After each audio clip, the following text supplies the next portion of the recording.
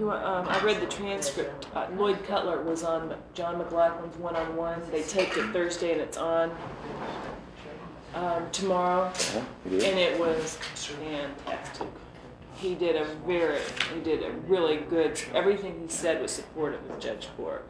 Well, I Great tell you, interview. next week when the witnesses start, all the people that want to testify, I have a list of them. And you should see the difference between those who are going to testify against me and the list of people that are going to testify for me. Something else. The top people in every field, the head of every law enforcement national organization in the country, all of them, they have asked to testify on his behalf. Cutler's on that list too. Who? Yeah. Cutler's on the list. He is on. going to be testifying, but he did a terrific interview with John McLaughlin. He just said incredible things about him. This is the final contract. He didn't, not one question did he stumble or have to think or say anything the least bit negative. It was all positive. It was excellent. 30 seconds Excellent. from Mark. Ready?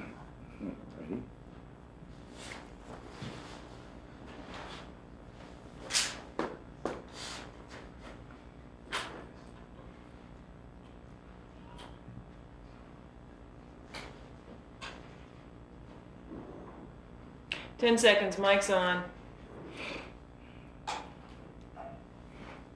Stand by.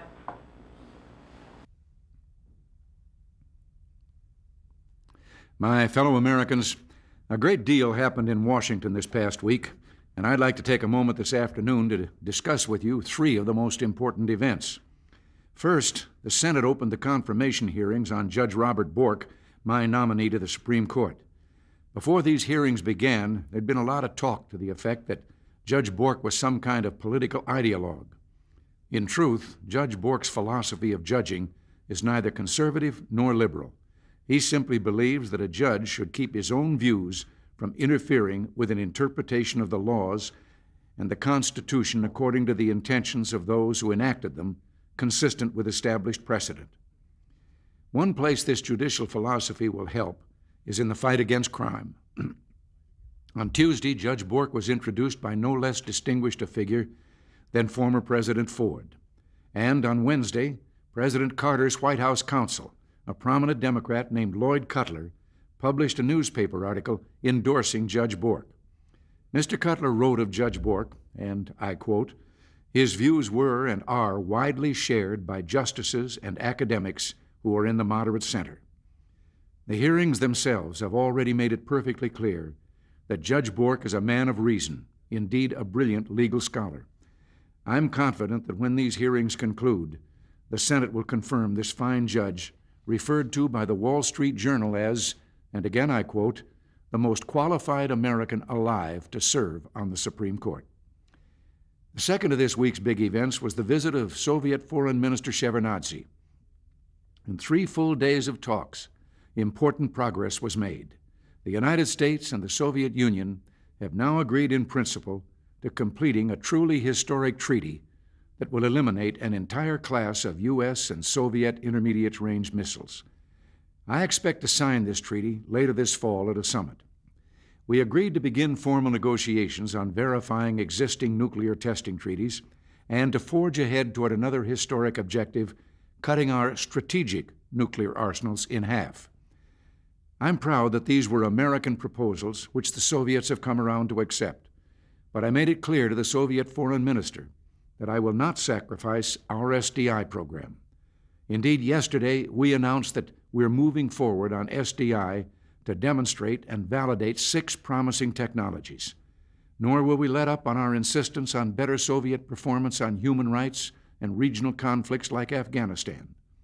Our agenda is both peace and freedom. And when I meet Mr. Gorbachev again later this year, this is the agenda I will pursue. This brings me to the third item I'd like to discuss with you, the federal budget. This week, the House leadership worked out a bipartisan plan to continue providing humanitarian aid to the democratic resistance in Nicaragua. But I'm afraid I have to tell you that when it comes to the federal budget process itself, the news is not good. In less than 2 weeks, the federal government begins a new fiscal year. But has Congress even sent me so much as one of the 13 appropriations bills? The answer is no, even though the passage of these bills on time was required by law. Instead, this week, the Congress began to put together a continuing resolution.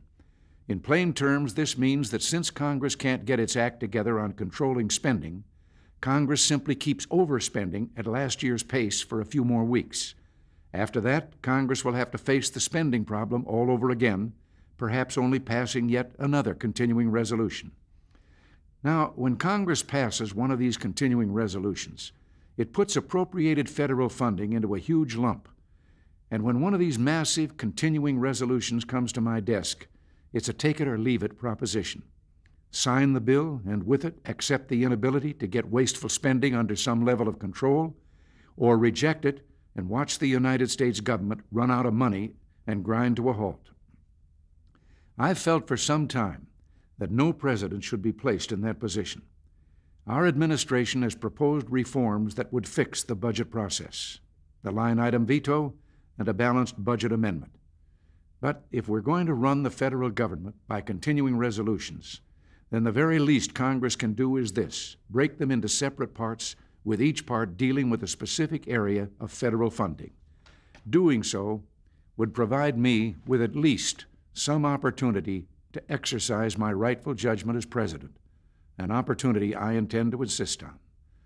Until next week, thanks for listening. God bless you. Cut. We're off. Right on time.